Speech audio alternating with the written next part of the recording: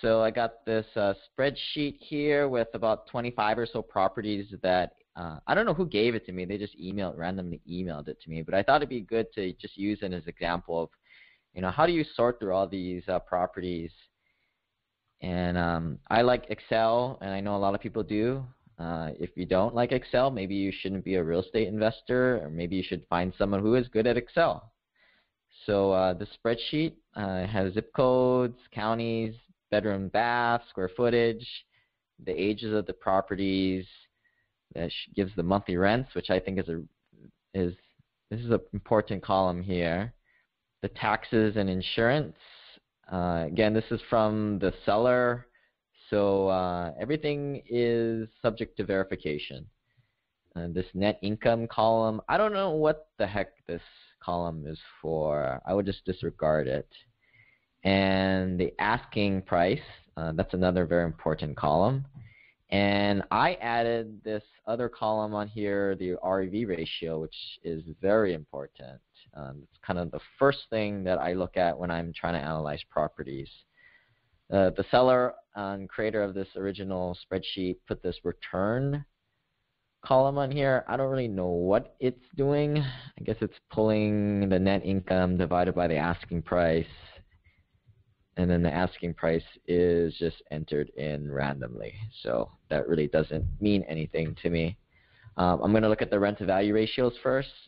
What I did is I right click, made a new column, made the RV ratio this cell divided by this cell to get the monthly rent divided by the asking price to get the RV ratio percentage.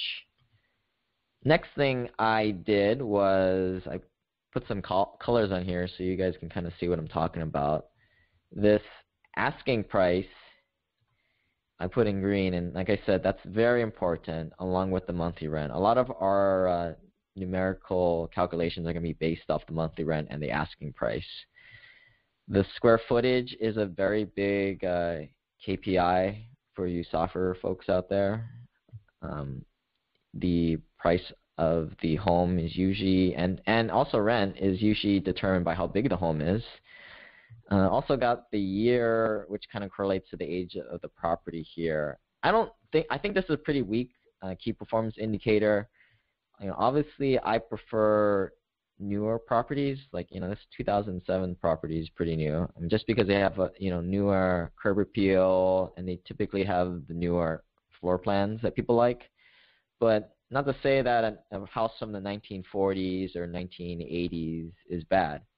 The newer house could use, those green, really junk materials, and the house from the 1940s could be made with very good materials. We don't know. I mean, it could be completely the opposite way around. I mean, I'm not a carpenter. I'm an investor, so I'm just gonna kind of just. I don't know. I don't have any strong correlation either way. I mean, yeah, again, I like newer properties, but it's really not that big of a deal, I think. Another thing that I look at is the bedrooms and baths. Bedrooms, I try and stay at 3 bedrooms at least. There's no two, or there's one. Here's 1 2 bedrooms, and wow, it's this is kind of a bad property actually. Look how expensive it is, and you're getting like a 2 bedroom, 1 bath. I mean, that's for these C, B class properties. I mean, a 2 bedroom it's almost like a shack actually. I've seen some of these properties. Bathrooms, I would like to stay with properties that have at least 2 bathrooms because it helps you resell. 1 bathrooms are just always just harder to resell to a retail or regular person to buy, not a non-investor, because it's hard to justify just 1 bathroom these days. I mean, I stayed in an Airbnb with a bunch of people, and there was only 1 bathroom, and it was just chaos. Again, the opposite side of the coin on that one is 1 bathroom. Well, now you only have one set of sinks and plumbing that can go wrong. So, there's always 2 sides of the coin. Kiyosaki said there's actually 3 sides of the coin. But this is another thing to keep in mind. I like to stay with properties that I can sell after 5 years is my exit strategy, because something that I've learned as an investor, you always keep a property shorter than you actually think. There's always you're always improving and finding something better than what you're investing today. And it's not that you should wait for your knowledge to catch up, but that just seems to be how this game is played. Always be thinking of the exit strategy in mind. That's why I don't like duplexes, triplexes, or quads, because it's just tough to sell those things. I don't believe in that whole saying of buy real estate and never sell. I think that's ridiculous. The way I do it is I calculate my annual return, my total return on equity, and in the beginning you're making pretty good money on these properties, higher than 25% usually. And when your equity goes up, your returns kind of dwindle down. So when my return on equity kind of gets below 15%, I'm going to look to re-leverage and move into the next property. Next column is the square footage. I really like to stay above 900 square feet.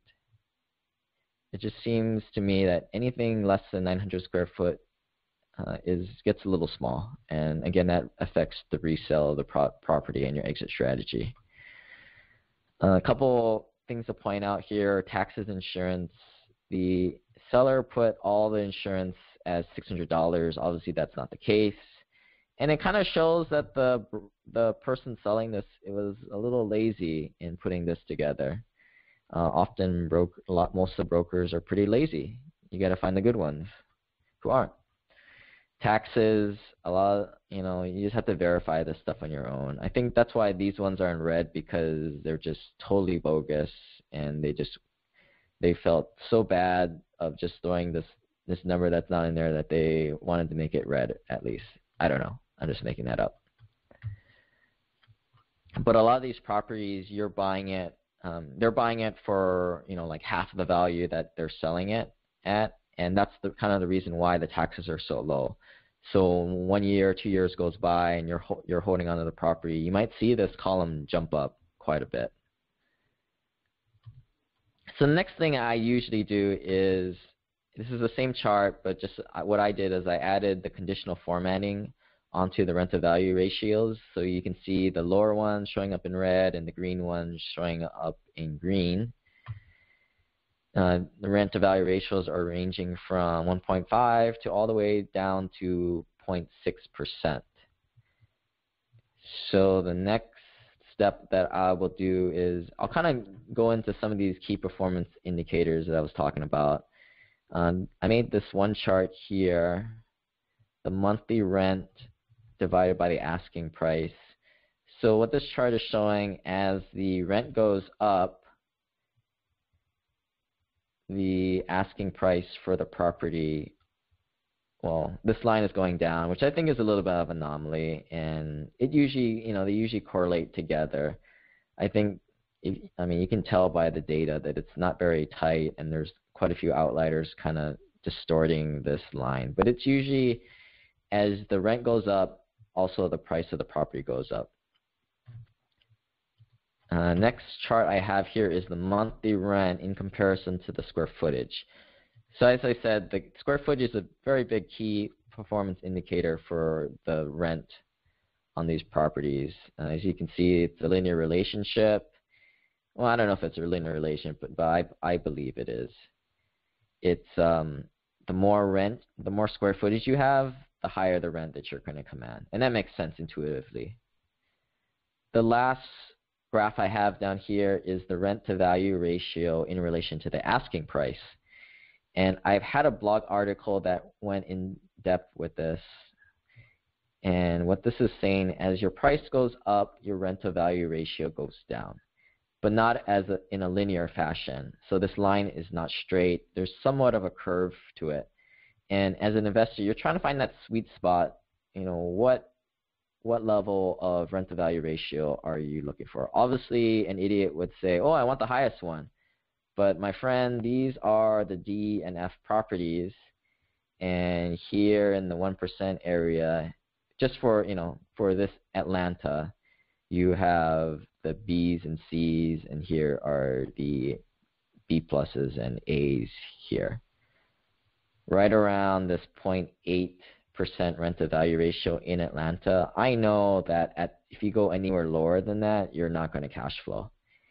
And anywhere above this 1.2 rent-to-value ratio, you're probably going to need to carry a gun to go collect your rent. So in this case, you want to kind of be in the middle, if that's your strategy. Again, there's more risk-reward with these C-class and D-class properties. There's no answer to what your strategy is going to be. My strategy has always been to go after the B properties because I wanted a little less headache. If I was going to buy more of these properties, I might dabble in the more C properties because I'm a little more experienced and I know what I'm doing, and I know how to manage a property management company a little better.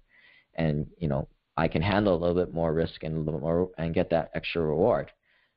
But I think for most people starting out, a B plus property should be kind of the goal. The next spreadsheet I have here, what I did here is I highlighted this top row and I did a data filter. And what that does, it puts this little tab here and allows you to manipulate the rows of the cells. Again, this Excel stuff is not for everybody. You need to have some level of competence in it. If you don't, you need to have someone who can help you learn it. Single-family homes are pretty easy. You don't quite need it, but it really helps to visualize this stuff and get a sense of it. So what this function is going to allow me to do is rank these properties. Because I selected this column, I'm going to rank them from the rent-to-value ratios. So all the highest rent-to-value ratios are going to be at the top and the lower ones on the bottom. And a novice would be like, oh, I want these 5 properties because they're the highest rent-to-value ratios. But then I'll say, well, now you're buying all the D properties, like as I said before. And these are all the properties that are kind of sold to unsophisticated investors, and they just get awed by these high rent-to-value ratios and these high rents. But in actuality, there's so much headache with these properties for a new investor that I would not recommend that. I would kind of stay in this 1.1 to 1.9 area. You'll still cash flow, and you'll kind of minimize that headache factor, or I call it the PITA factor, the pain in the ass factor. Then, as I said before, when you go below this 0.8 rent-to-value ratio in Atlanta, you're probably not going to cash flow. You're probably not going to collect enough rents to be able to pay all your expenses. So anything below here is just no bueno, and anything here, these D-class properties, I just wouldn't touch. And I typically buy things that are 1%. So here's something that I would probably get, 1%. But I'm looking at it, and for 1%, I usually pick up properties that are about at least 850, maybe 900. So I'm just looking at this list in general. None of these properties really appeal to me. They're really not that great. So yeah, got 27 properties, 25 properties, and I wouldn't pull the trigger and do anything with them. But let's just say there was one property on here that you did like.